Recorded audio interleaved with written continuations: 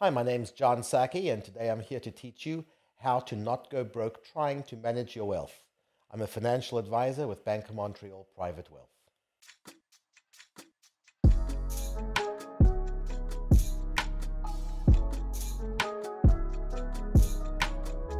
Hi, everyone, and welcome to this week's episode of Don't Go Broke Trying. I am your host, Rennie.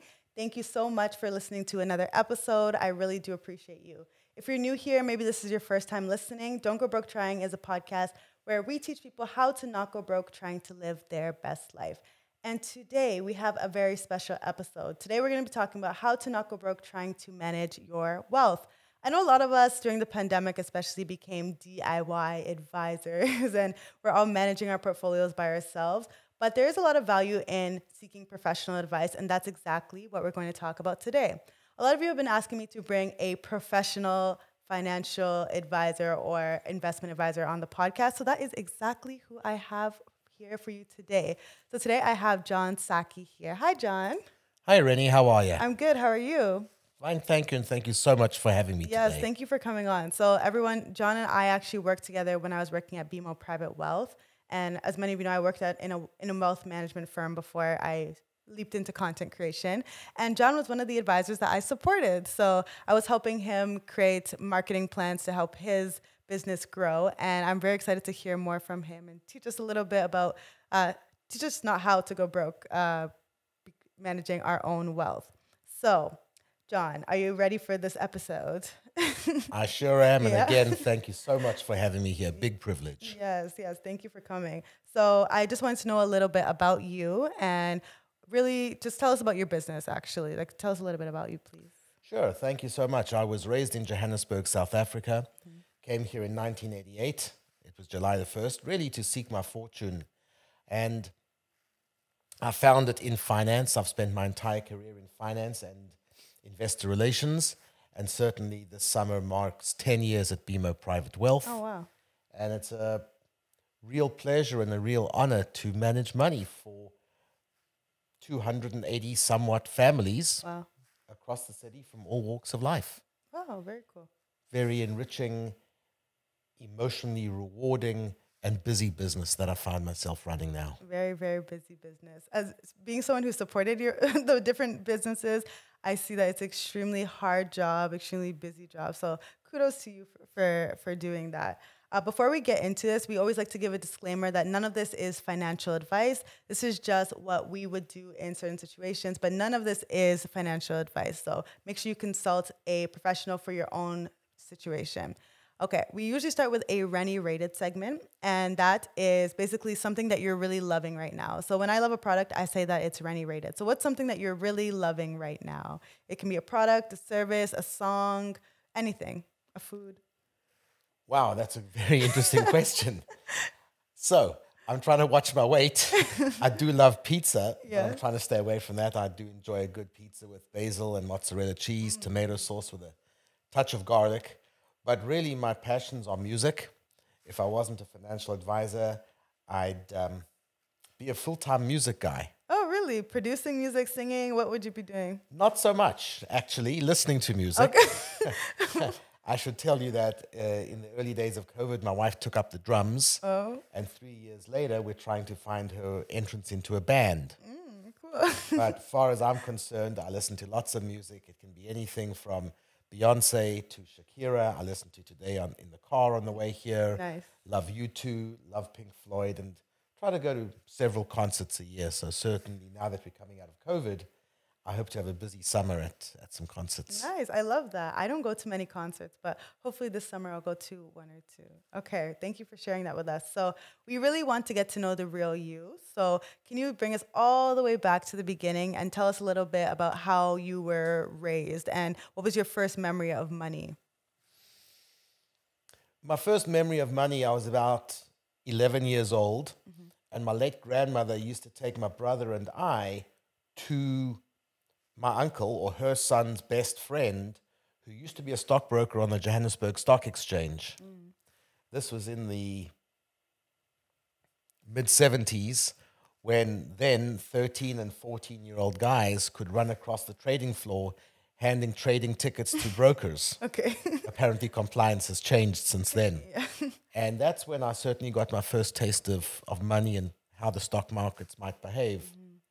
We were raised very humbly, and we were raised that in order to have a good life, one has to work very hard. In other words, a high work ethic.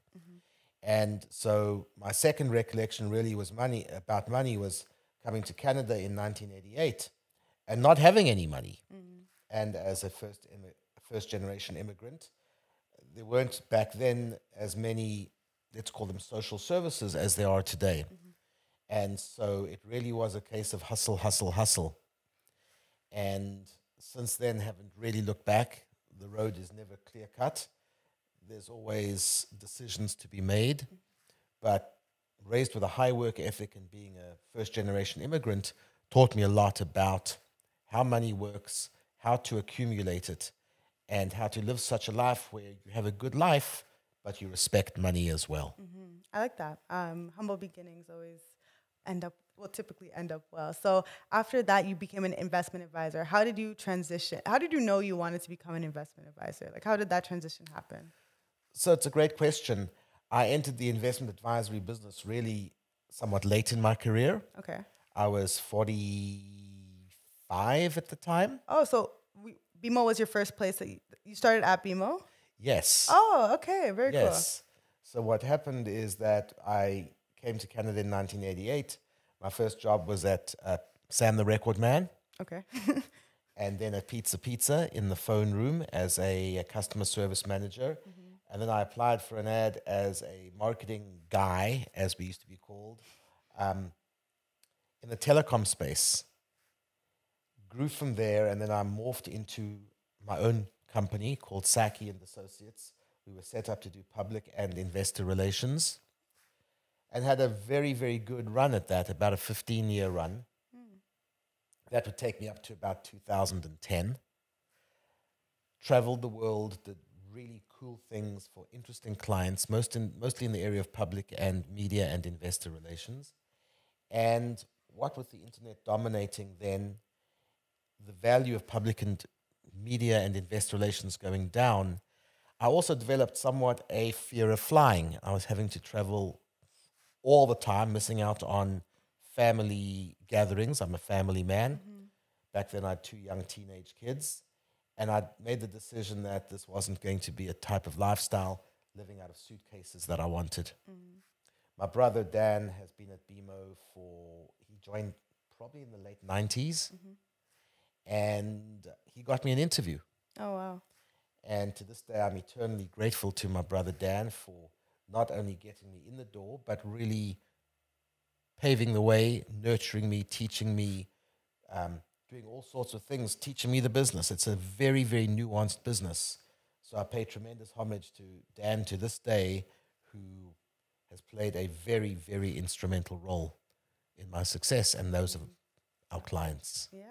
So for those who may not know, because a lot of our listeners may not know, what is an investment advisor? Like, what do you actually do? Well, some people would say we play Monopoly with other people's money. Okay. But that, again, is pure myth. So as an investment advisor, there's a lot more to the picture than as people would think, oh, you just buy and sell stocks. So certainly, if I look back at the past 3.5 years through COVID, I was as much an investment advisor as I was a family counselor, a therapist, a listening ear, a rock of Gibraltar, the really one constant in the lives of my clients. But what really does an investment advisor do? Well, first and foremost, we manage money. We manage investments. Okay. First and foremost. You do that by trading, but that's just the start of it. There's a lot more financial planning that goes into the picture now. There's a lot more hand-holding, education, tax reporting, calculations, dealing with one's clients' other trusted advisors, whether it be the family lawyer, the family accountant, the beneficiaries, the executor. And so it's become, in my 10 and a bit years in the business, it's become a lot more complex, a lot more nuanced, and a lot more complicated than it was when I started. And even having spoken to veterans like my brother, back then it was just pick a mutual fund. Yeah. And now it's anything but that. Okay, that's good to know, because I'm sure a lot of people do think it's still just pick a mutual fund. So it's like an entire wealth planning practice, essentially. Correct. And as one's clients become wealthier and more sophisticated, so too do the demands change. Mm-hmm. So it's not just, oh, I've got 50,000, press some buttons and we'll see how it goes. Yeah. It's now, I've got $3 million, a complex financial tapestry. What now? Mm-hmm. And we've got to provide the what nows. Yeah. Okay, so are there any differences between an investment advisor, a wealth manager, a financial planner, a financial advisor? I feel like we hear a lot of these terms. So are there any differences between them? Yes and no. Okay. Let me clarify, let me classify, and let me explain if I might. As one might guess, our industry is highly regulated and highly compliant. Mm-hmm. We report into numerous federal and provincial bodies, most notably IROC, which is the Investment Industry Regulatory Organization of Canada. Mm-hmm. Let's go through the different titles, if you will. And there are designations for each.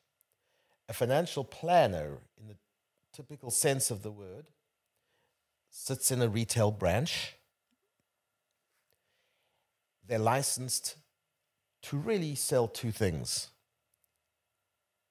That bank's mutual funds, okay, and that bank's GICs. Okay. And generally speaking, there's a threshold of a few $100,000 that they can deal with of assets under management before they should hand that off to the next level. Okay. And in most cases, financial planners are licensed under MFDA, which is the Mutual Fund Dealer Association, which, as I understand, is in the process now of merging with IROC. Mm-hmm. For those who don't know, by the way, GICs are guaranteed investment certificates, and mutual funds are basically like a group of stocks. How is that a good way to describe it? A simplified way. A simplified way. A mutual fund is what I will call respectively a black box of stocks and bonds. Okay. And there are many, many different mutual funds, multiple tens of thousands that one can choose from. Okay, so that's a financial planner, and they would sit at a BMO location, for example. So when you go into your branch, that person that you would meet up with would be a financial planner, and maybe they can manage 200,000 or less. Does it depend on the branch? Depends on the bank, or depends upon where they set their limits, which can be hard set or soft set. Okay. A couple 100,000 generally. Okay. Then you'll get a financial advisor. Financial advisor is licensed under IROC to trade stocks, bonds, preferred shares in a very, very large sort of world is your oyster type of scenario. They can buy any product from any financial institution. Okay. And think of it as they're a notch or two higher in licensing than a financial planner. A financial planner can do financial plans, as well as an investment advisor. Okay. Can do plans using software and then present them. Mm-hmm. A wealth advisor has completed the courses required to become what is called a CIM, a Certified Investment Manager, again through IROC. I am a wealth advisor, having completed the certifications 7-8 years ago, which entitles me to work for a higher net worth client, do financial plans, and trade any product from any company. Okay. And then there is another designation that's called a portfolio manager. And that I regard as the highest sense of fiduciary responsibility in the land. I've earned that qualification by distinction several years ago based upon completion of certain examinations, study through the Canadian Securities Institute. Okay. under IROC regulation, and your financial institution has to back that up as well. Oh, okay. And that gives you the right to trade clients' accounts on a discretionary basis What does that mean? without having to discuss trades with them prior. Okay. So within a certain mandate, a growth mandate or a balanced mandate, as a portfolio manager, I have carte blanche as long as I stick to the framework of their mandate to select securities of my own choosing based upon research that I do or external research to which I subscribe. Okay. So if you're not a portfolio manager, you cannot trade on a discretionary basis? That is correct. Oh, okay. I didn't know that. Good to know. That is correct. And I should add that the penalty for trading on a discretionary basis when you're not licensed is very, very severe. Okay. Good to know. For obvious reasons, because no financial institution is looking for problems, and clients can get very upset. Of course, it's their money, right? It's their money, and clients can get very upset if a trade happened and they weren't told about it. Okay, good. I honestly did not know any of, like, I've worked with all these people, but I didn't really know the key differences between each. So what about the financial threshold? So I know the financial planner, you said 0 to 100, there's a few $100,000. What about the next level? What type of thresholds would they be working with? So really, it's a great question, Rennie. Above and beyond the financial planner, the broad title is really financial advisor. Okay. And different financial advisors have different minimums. I know financial advisors that won't take on a household, if you will, with less than $5 million of investable assets. Oh, wow. Some are 3 million, some are 1 million, and some are less. That in many cases will depend upon the financial institution's limits, if you will. Because the banks have come to the conclusion, rightfully so, that nothing destroys client like of a bank than being in the wrong part of it. That's what's called a detractor. Clients don't want that. So banks are quite picky for good reason as to what their limits might be. Okay. My limit as a financial advisor, it's really $250,000 Okay. in the household, which is if there's spouses, his and or hers RSP, TFSA, RESP, I'm generally looking for about $250,000. Okay, so when we say $250,000, so minimum is $250,000 of investable assets or more. You're looking for the value of all of their current savings/investments. Correct. So their RESP, as you said, their TFSA, their RRSP. What else would they have? Their RESP. They might have some money in a LIRA, which is called a locked-in retirement account from a previous employer. Okay. And they might have a good old-fashioned investment account. Yeah, so a non-registered. Non-registered, as we call it. Okay, cool. So I didn't know. Okay, so their house is not anything that you take into account. Like if they have $1 million house, which most people now do because that's like the average price here, it doesn't mean that you can now go and see a financial advisor right? Because that's not an investable asset, if I understand correctly. Correct. Okay. It's what we call net liquid assets. Again, a house isn't a liquid asset. Cars are not an asset. At They're all. a liability. Yeah. I hope everyone heard that. Cars are not an asset, they're a liability. Yes, they take money out of your pocket. And we don't regard things like stamp collections, coin collections, etc. So you like the cash, the cold hard cash or That's right. investments. That's right. Okay, that makes sense. So I know that a lot of my followers are probably not at that maybe $250,000 range yet that they can afford to hire a wealth manager. But so a lot of them are doing DIY investing. I am one of them. I currently manage my portfolio, and I think my portfolio is over around the $200,000 mark at this point. So it's been going pretty well, and I've been doing it since I was 18, so 7 years at this point. And I liquidated a few years ago to purchase a home, but it's all the rage right now. So it works for some people. It doesn't work for others. So could you tell us any like common financial mistakes you would see when people try to manage their own money? Yeah. I just want to go back onto a previous question and then I'll answer this one. With respect to my limits as a financial advisor, it really is a soft 250,000 Okay. because it goes back to what do I look for in a client or what is an ideal client? An ideal client shows potential. They show that they're serious about wealth accumulation and there's potential to truly help them because deep down in my psyche, helping somebody is far more important than the fee that it will or will not generate. So to put it bluntly, I'd rather work with a newly graduated couple with 90,000 in assets, both of whom are professional, than somebody significantly older who doesn't quite see things in the same light as one would think that I would, and they've got 3 million. And that type of person may or may not be able to be helped. Yeah. I would stand back from that type of an engagement. So I'm looking for potential more than anything. To get to your question about DIY investing being the rage. Yeah.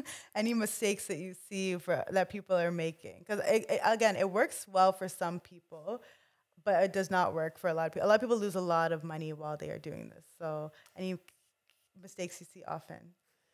I see a lot of mistakes. So first of all, if I just look back, really the rise of the ETF, the exchange traded fund or the index, made very popular DIY investing. Yeah. And discount brokerages made it even more popular, where for $9.99 a trade, $6.99, and some brokerages they don't charge. Yeah. For example, like a Wealth Simple or one of these. Yeah, it's all free. Yeah. Absolutely. Yeah. And free is hard to beat. I get it. Everybody's fee sensitive. But there are a lot of errors that I see. Okay. And it's all very well paying no management fees, but what's the use of it? That's going to cost you 20% a year. Yeah. You're better off hiring an advisor. So what do I see? A few things. Number one, we're all human and we suffer from the human condition.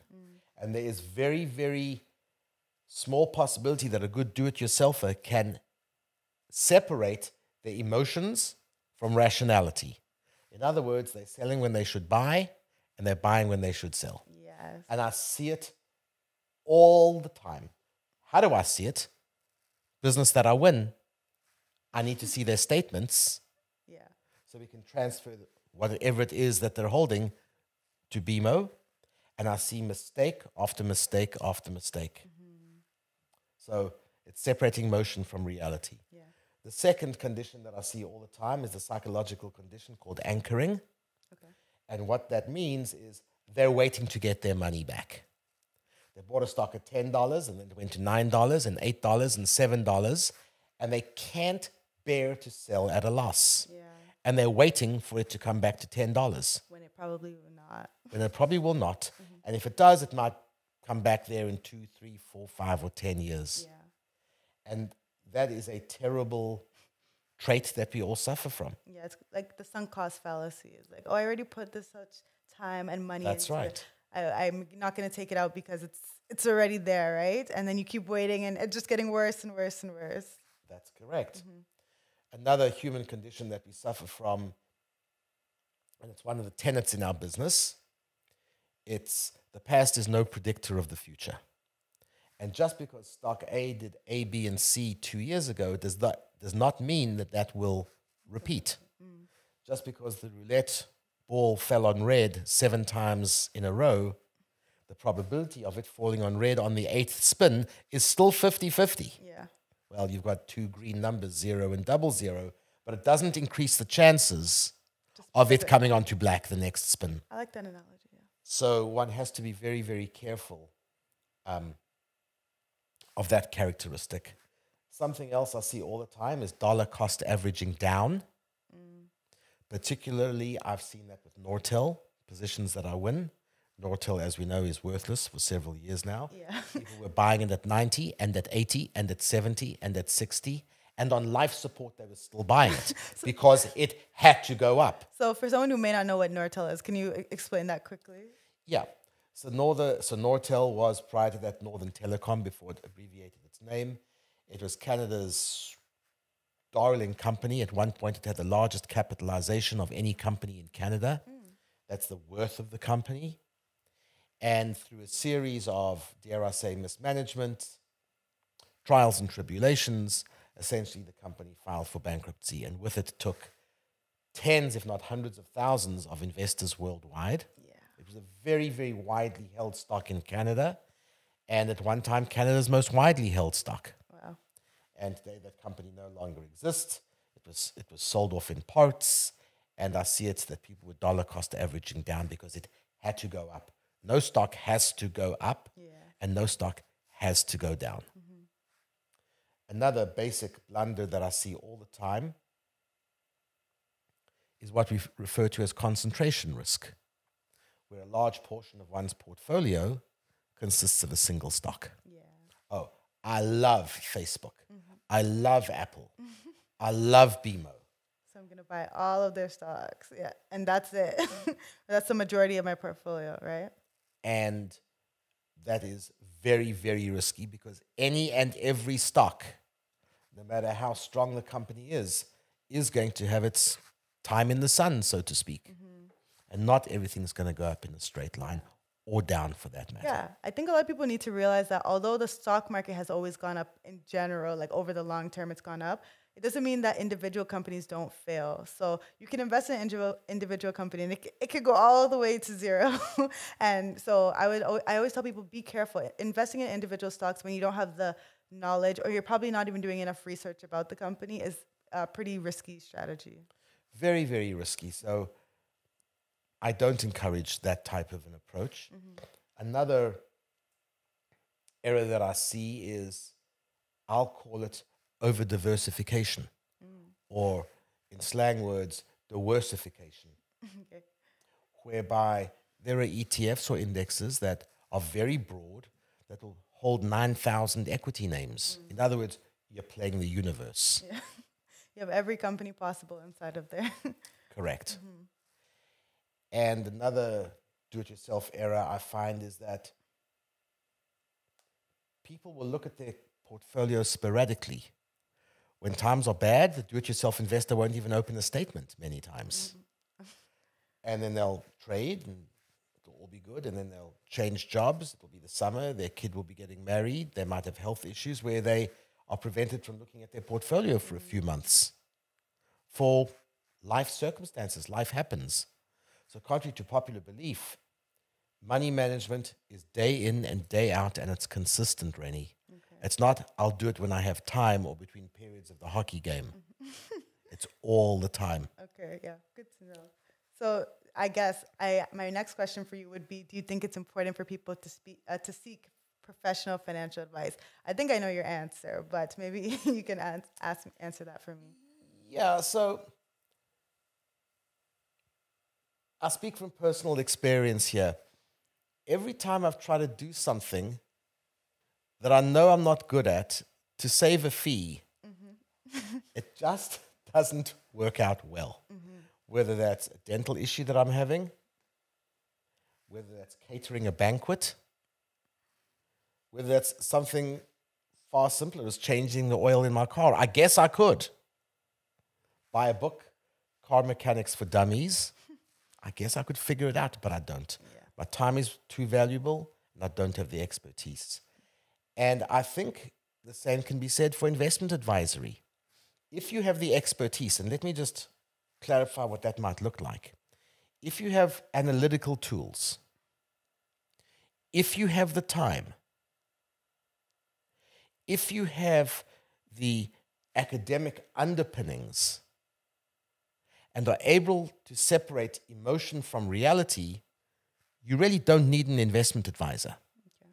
No different than if I have the dental equipment, have been to dental school, I guess I don't need a dentist.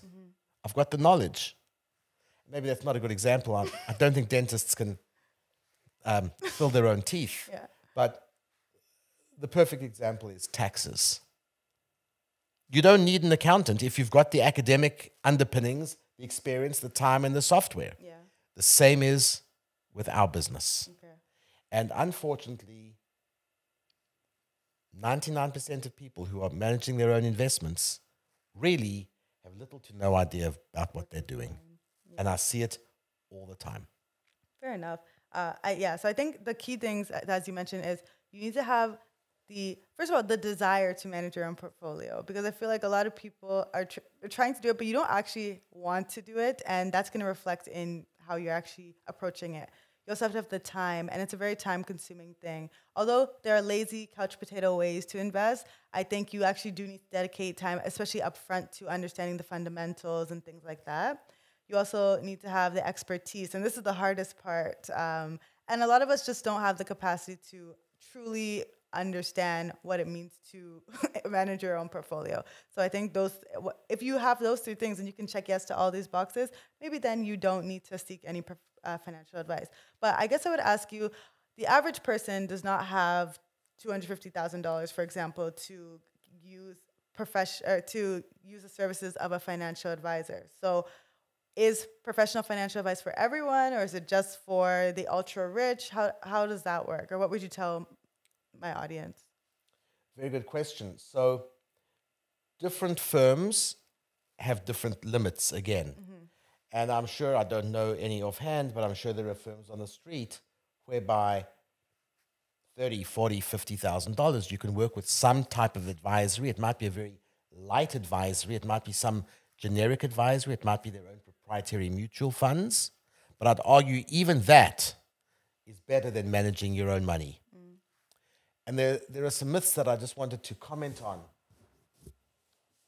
that I hear all the time. Wealth management is only for the wealthy. Yeah, that's what I hear often. I hear that all the time. And to that I say, well, how do you think they became wealthy? But how do they, even the $30,000 that you're talking about, I know a lot of people who just don't have that to go to even the minimum, the people who maybe they accept $30,000 as clients. So how, if they don't even have $30,000 to manage, then or to get professional financial advice, then how do they even get to that point? Do they have to start self-managing and then maybe get to that point? How does that work? I would think so. So certainly what I've done for a lot of my clients, they might have, my average client is 57 years old. So they've got offspring that are early 20s, just beginning their career, or mid-20s. Mm-hmm. I've onboarded all of the children of my clients, grandfathered them under my clients' agreements, and I get tremendous pleasure from working with the next generation who might have only 25,000, and they're getting the same type of service with their accounts as their parents are, because one day they too will have well-paying jobs in potentially lucrative careers, and I find that very gratifying. So it's the case of, in this business, as in most businesses, if you don't ask, you don't get. Okay. And I'm sure, although I don't know of any as I sit here right now, I'm sure that there are advisors at certain firms that would onboard a $30,000 client that's showing potential, interest, and a desire to grow with them. Mm-hmm. Because those clients that are young can be lucrative for many years to the financial institution or to the advisor that is concerned. Mm-hmm. So there are options, and then even with robo-advisors, there are options there too. That's true, very true. One option I really don't like, though, is the do-it-yourselfer. Okay, so robo-advisors. Can you tell us what a robo-advisor is before? Yeah, great question. And that came about a few years ago, whereby it's the AI, or the robot, as it were, that for the most part manages your investments. It's simplified, it's light, and for the most part it's not customized. Online tools, the AI assesses your risk based upon certain questions it asks and the way you respond. Your age, your debt, your goals, your marital status, etc., not to also to forget what sort of income you are making. And it will put you into one of their portfolios that match your tolerance for risk. I'd argue even that's better than the do-it-yourselfer. And the other area where I also bring your attention to, financial planner at any of the certainly big 5 financial institutions, their minimums at the branch level are very, very, very low. Okay. A few $100s, a couple $1,000, they'll start to work with you. Okay, so that's good to know. So if maybe you're not at the $30,000 level, or obviously $100,000 to $50,000, maybe you can start off with a robo-advisor where I think they don't, like, I know Wealthsimple's minimum is like $500 to start with their robo-advisor. So you're saying that it's better than professional, it's better than doing it, trying to do it yourself, especially if you don't have the time and everything. And at least you're still getting some kind of professional advice through that medium. That's right. And you're getting some sort of a diversified portfolio based upon how you respond to your questions. You're getting some risk management built in. Yeah. And then another thing that I encourage all people to do, especially the younger people, is get into the discipline of monthly saving. Yes. It's the oldest trick in the book. Wealth accumulation, pay yourself first. I agree. I always tell people, I think I have a whole episode on that. Pay yourself first. Like every single time you get paid, make it a habit of putting something aside. And maybe it's 10% of your paycheck every time, or 20% away into an account for investing, one for saving, one for maybe your travel fund, different goals that you have in life. Yeah. Absolutely. I cannot underestimate the importance of that. And that goes back to one of the things I said at the beginning of the discussion today, is another lesson I learned very early. Regular savings can't be beaten. It really can't. It's game changing, especially when you automate it so that it has nothing to do with you. It's just like every first day of the month, the money comes out of your account immediately. You don't even have the chance to spend it. I think that's a great tip. And automating it, as you touched upon, is so important. Banks have tools now where it's automated, and it's just another, dare I say, bill in quotation marks. It's not a bill that you pay every month, except this isn't a bill that's going to your hydro or your gas or your pool maintenance. It's going to your future. And as I tell my children, and as I tell everybody, the right time to start planning for your future is immediately. Yes, today. Yes. Okay, so now we know that we should seek some kind of financial advice, and you actually can get it at any level. Now that I know that, I didn't know that. So if a client did want to work with you, how do you help your clients define their financial goals and create a plan? Like what does the process look like when a client would come to you and work with you? Great question. Each advisor works a little bit differently. I can speak to how I work. So I take a deep interest in not only the livelihoods, but also the lives of our clients. So it's a face-to-face, ideally, meeting at my clients' houses. I love to go to clients' houses across the GTA. It might be in my office, which is in North York at Young and Shepherd, or it might be in a place of their choosing. Chat with them, understand what their goals are, make notes, and get fairly specific with respect to their goals, other than, at some point I want to retire. Yeah. Or I want to have millions of dollars. That's a relative question. Is millions of dollars 2 or 12? Yeah. How long is a piece of string, so to speak? And start doing calculations early on in the discussions to know the client's financial fabric. As I said earlier on, it's a very nuanced business. And just because you're 30 years old and making 100,000 doesn't mean to say that person A and person B financial fabric, although those circumstances are identical, are the same. They could be very different. So, deep understanding. Secondly, engage our financial planning group to do a financial plan. So you have a separate team that focuses on financial planning? Yeah. Okay. Part of my group, but all that they do is financial planning. Nice. And why is that so important? Because this is not a business of just about how much money you make. Oh, I made 8%, I lost 3%, I made 12%. That's all well and good. And I'd argue that that's, today, little more than table stakes. Okay.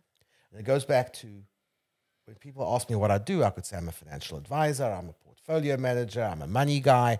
Whilst all of those are true, when you take a big step back and when people ask me, what do I do? The answer is I deliver financial peace of mind. And without a financial plan, there's little financial peace of mind. And if you take that a step further, I ask people, have you got a financial plan? Well, yes, I hear all the time. Let's see it.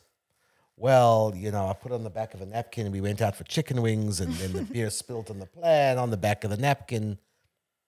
And there goes the plan. Mm-hmm. That's not the way I look at things. So we take a deep dive into the financial planning process.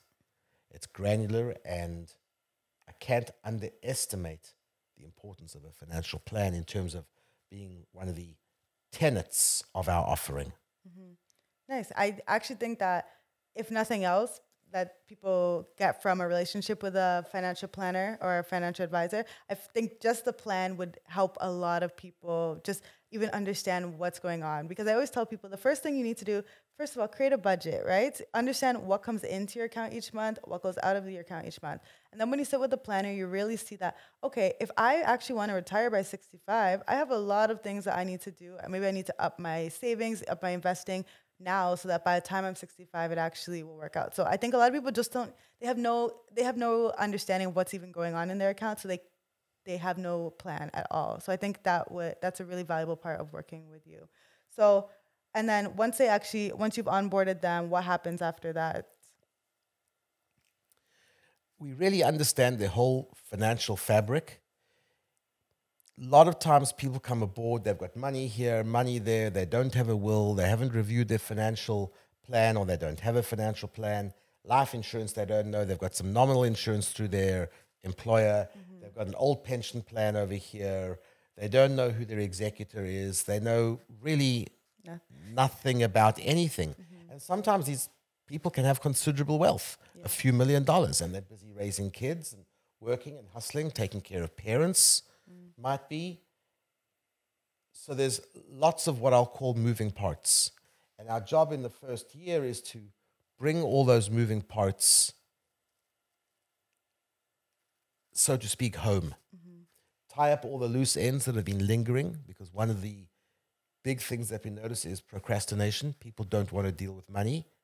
To get people to attend to their wills and powers of attorney, both critical documents. Sometimes it's easier to pull teeth without anesthetic than that. And so it really is bringing the household to a place of cool ease and peace of mind. And that can take up to a year, because we recognize that our clients are busy as well. They've got lives, they travel, kids, family. So it's really at their pace, with what I'll say, gentle, loving care and an occasional little nudge. Okay, cool. And so it seems like it's a holistic wealth planning process when somebody works with you. So I know you mentioned estates and wills. So it's not just, I think the real value of this is you get the plan. They have an ongoing relationship with you. You're managing their investments, but they also have access to a wealth planning team that can help them with their finalize what's going to go on with their estate after they pass, right? And all of these different things. I think when I was working at BMO, there was a trust and estates team, but then there's also the financial planning team. Who else is? And then you can link them with accountants and lawyers if they want. Like it's the whole advisory team supporting them. Yeah. So certainly BMO Private Wealth is that. Mm-hmm. It's a large team. Yeah. And we're accustomed to working with people with wealth. And when you have wealth, that being a relative term, there can be complexities and complications and nuances that can very simply be overlooked. As I say to my 25-year-old son, when you're very young, as long as you've got enough money in the bank for beer on a Saturday night, you're good. Yeah. But then you might get married, you might have kids, you might have a mortgage, life insurance, car payments, all sorts of things, and that's when the complexity will start. But certainly in our business, and I see this all the time, even a pound of cure is better than an ounce of prevention. And so the right time is now for anyone. So if someone's listening to this episode right now and they're thinking, maybe I do want to seek out a financial planner or a financial advisor, portfolio manager to just help me figure out my finances, what should they be looking for in an advisor? Because I know people are obviously very emotional about their money, and it's hard to give it away to just anybody. So what questions are we asking an advisor when we meet with them to make sure they're the right person to manage our money? It's a great question, and lots has been said and written about this, Rennie. But what I say to prospective clients to whom I speak is that the most important thing is an emotional fit. What do I mean by that? I mean, do you see things the same way with respect to money? Are your financial backgrounds the same? Do you share the same socioeconomic type of fabric as your would-be advisor? Do you enjoy relating to them? Do you feel you have what to talk to them about? Do you feel that a year or 2 or 3 into the relationship, you're going to keep their attention? Do you feel that they're going to keep your attention?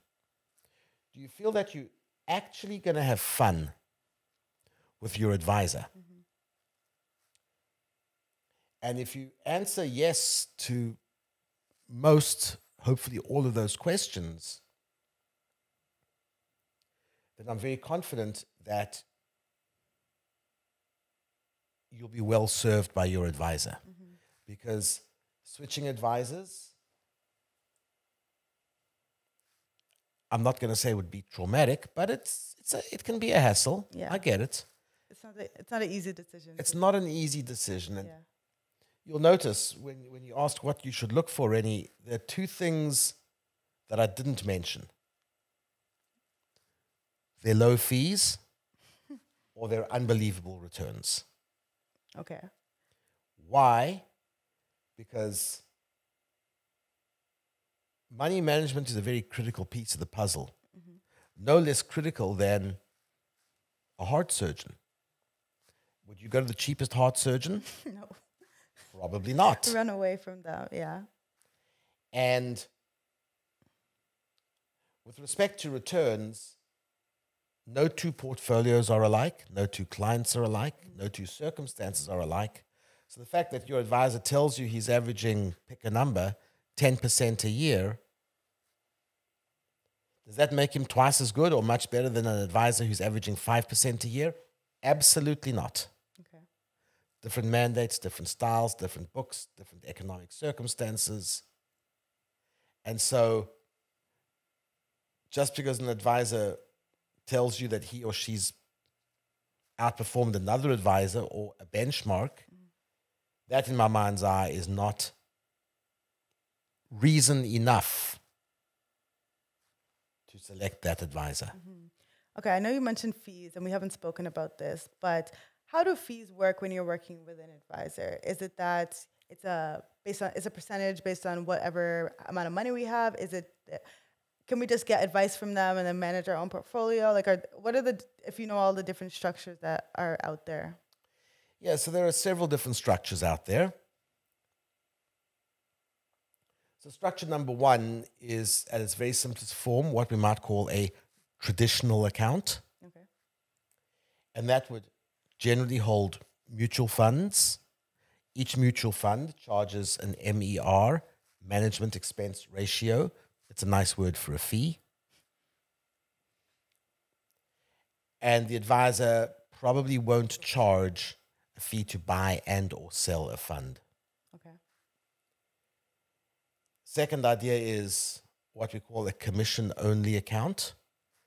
The advisor is holding stocks, ETFs, and or bonds, and only charges a fee when and if there are any trades. Okay. In other words, if there's no trades in a certain year, pay nothing. Pay nothing. Okay. I get it. Do you still get like the one-on-one calls with them and things like that? Is that Great question. The answer would be yes in my practice, but also as I look at my own practice, 95% of my clients are not on that structure. Okay. Because we as a collective, when I say we, myself and said client, we don't see tremendous value in such a relationship. Okay. It doesn't breed trust and consequently don't see a lot of value. Okay. And the far more popular way, far, far, far more dominant, is a flat fee per year, irrespective of the amount of trades that are done. Generally on a portfolio less than 3 million, it runs somewhere between 1.3 and 1.7%. As the account grows, there are certain thresholds that sliding scale downwards. Mm-hmm. And that is the most convenient, most popular type of account setup. Why? It breeds trust. There's an unlimited amount of trades that one can do. Mm-hmm. And it gives you the ultimate in flexibility how you and or my client want to run the portfolio. Okay. So that means that in this type of account, you are paid a percentage of whatever assets under management. And so does that mean if you could do 10,000 trades, like obviously you're not going to, but you could do 10,000 trades that year and it would still be the same fee as if you did one trade that year? That's right. Interesting. That's quite right. Okay. Because thanks to technology and it's so readily available, I don't know the exact number, but the cost of executing a trade is very low. Mm-hmm. So the banks are not too concerned anymore with the number of trades, okay, but they're concerned with things like client satisfaction. Is the client in the right part of the bank? Mm-hmm. Is the account growing? That's more where they're concerned about. That's where the bread is buttered, mm-hmm, as opposed to how many trades you did or did not do. Mm-hmm. So how about like actual returns? I think the argument that a lot of people make for doing DIY is because they believe they can get higher returns than an advisor. So, because the fees, obviously, you're paying a fee for an advisor. So say there's a 1.7% fee that you're paying and your portfolio is up like 3% or 4%. I think then you're not actually up 4% because you are paying that 1.7% fee. So what do you say to that? Those comments about, oh, I can do this better on my own. What do you say to that? It's a great question, and I come across that question several times a year. Mm-hmm.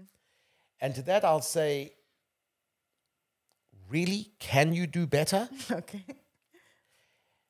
And what I see is it can be that a do-it-yourselfer in a year or 2 or 3 will do better than a portfolio manager. Absolutely. But you've also got to look at the risk that said portfolio is taking on. In other words, to give you an analogy, there's 2 sides to a balance sheet. There's assets and liabilities. Mm-hmm. And if you just look at the asset side of a balance sheet, you might see 10 million in assets, might think that person's very wealthy. Mm-hmm. It appears that way. But if you're not looking at the liabilities of 9,900,000, you're failing to see that that person is only worth $100,000. Mm-hmm. And a do-it-yourself investor is only concerned with how much money they made or didn't lose. Mm-hmm. Okay, they made 20% last year. Certainly possible. But what risk were they taking on to do that? And the second thing is, it's a human characteristic. Nobody likes to speak about losses. In other words, how many people do you know that went to Vegas that came back a loser? People don't talk about that. Yeah. Very true. People don't talk about the money they lost in the markets. And if last year they made 50%, what they're probably not telling you is the year before they lost 60%. So you've got to take what anybody says, whether it's an investment advisor or a do-it-yourselfer, what's the track record? And more importantly, what's the risk? Mm-hmm. Because people don't like paying bank fees. I get it. Yeah, at all. I get it. I don't like paying my accountant, And the few times in the past 30 years I've required a lawyer, I don't like paying the lawyer either. I'll be honest. But day in and day out, you get what you pay for. For sure. And that's one of the immutable laws of economics. I've also heard of some the advice-only structure where you pay an advisor for them to advise you, like maybe make a financial plan for you, but then after that, you don't work with them. You're going and basically executing it on yourself by yourself. Is that something that you've heard of? I have heard of that. There are some planners who will simply I've seen some outstanding plans produced by independent financial planners, and that's all they'll do, based upon data that you will provide them, based upon assumptions they will make about how you want to live your lifestyle. They will come up and present you with a very cogent, well thought through plan. Perfect. But that's only half the problem. Given that that's where their engagement stops, how are you going to make your investments work for you? They can't say any better than I can, on the 12th of January, sell the Dow Jones index and buy Apple stocks. Or bond prices are going to go down, so therefore get out of bonds now or next week. So, big believer in the notion of financial planning, but make sure that that, so to speak, jives with your overall investment strategy, if possible, Rennie. Okay. So another question I had was, what are some of the biggest misconceptions that people may have about working with an investment advisor or a financial advisor? There are several, and I'd like to comment on them. Number one, oh, you just put my money into the market. Yeah. First of all, what is the market? I don't know what the market is. Yeah. That's the antithesis of what I do. I don't just put my clients' money into the market, however you define that. Second misconception that I hear is, oh yeah, you just put me into the bank's own products because you make more money. Yes. Okay. That's something I hear a lot.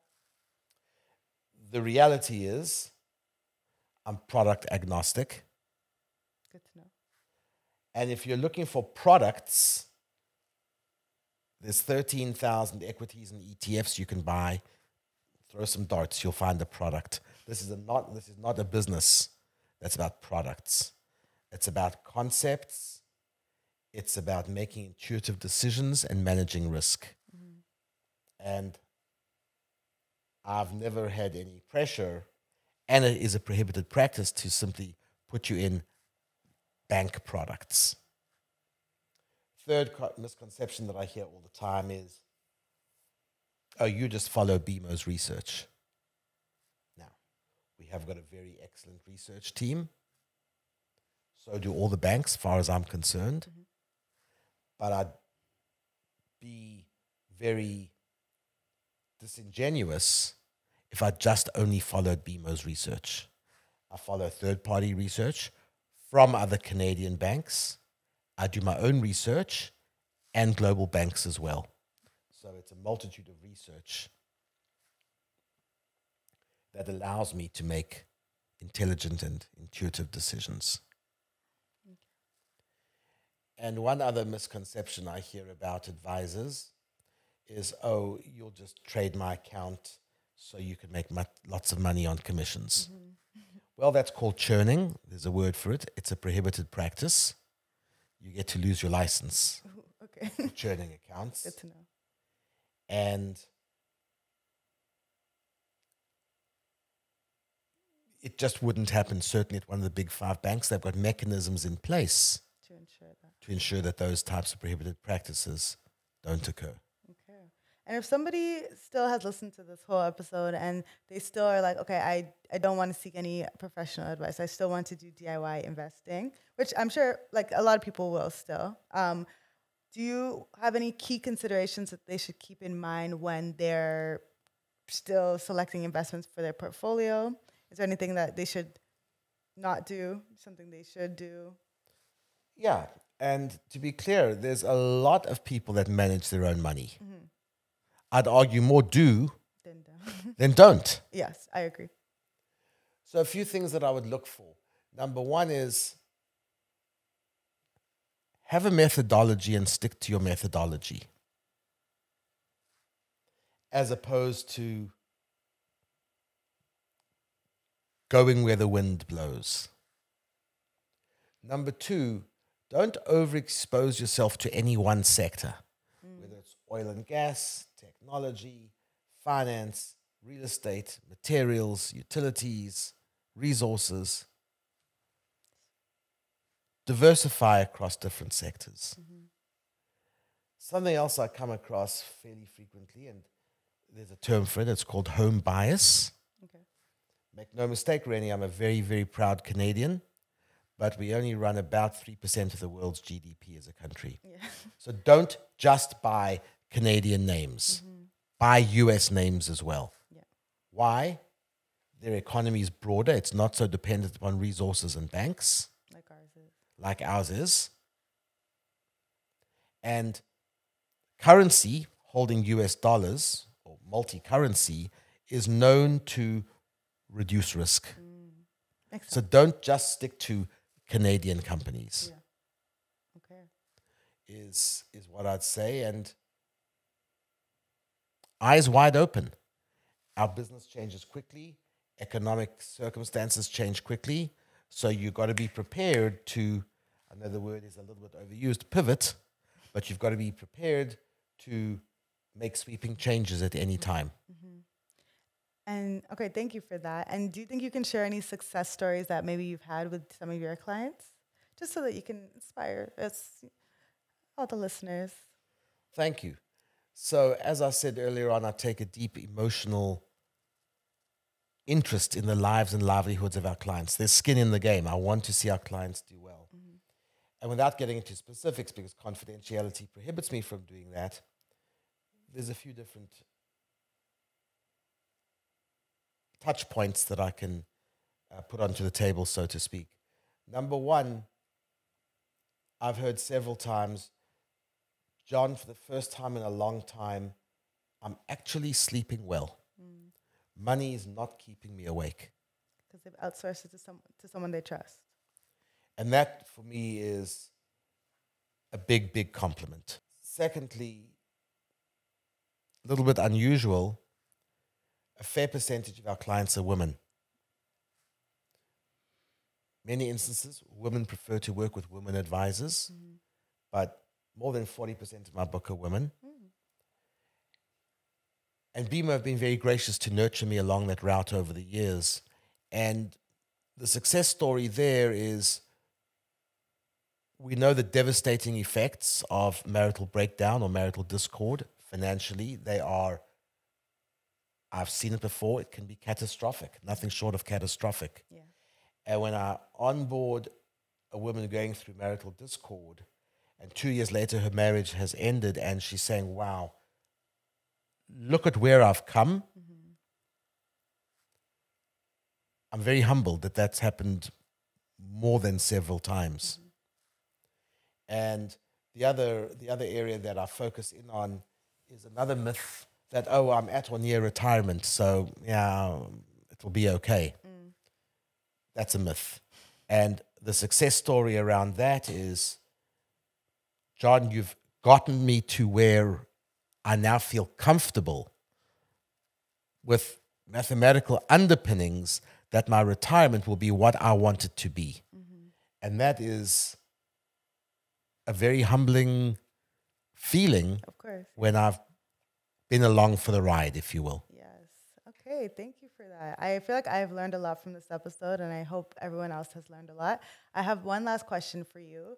If you could give one piece of advice to our listeners to ensure they don't go broke trying to manage their own wealth, what would that advice be? Wow. One, it's hard to narrow down to one. Okay, maybe top two, top three. Top two, top three. One, continual savings, monthly. Two, make sure you understand the risks of what you're doing. And 3, stay consistent. I just have to add a 4th. Okay. Don't be greedy. Oh, that's a good one. Greed is one of the biggest reasons why people lose boatloads of money.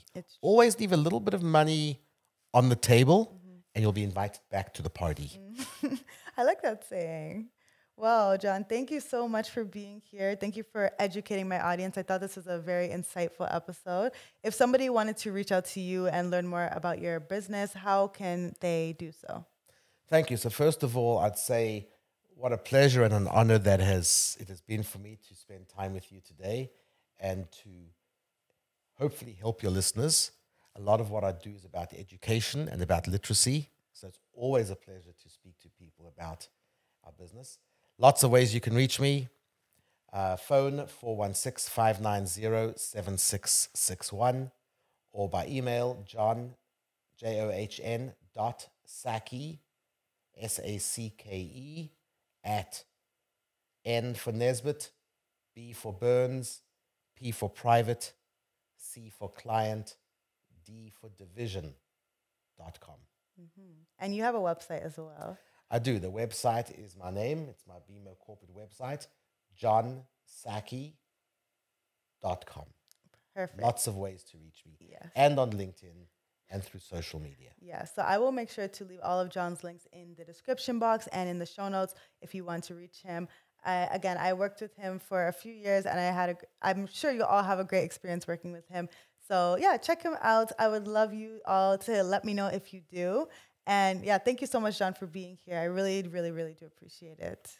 Rennie, thank you so much. The pleasure is mine. Yes, and everyone, if you enjoy this episode, please share it on social media. You can share on your Instagram story. You can share on LinkedIn. If you share it on LinkedIn, please tag John and I. We would love to see that you are listening.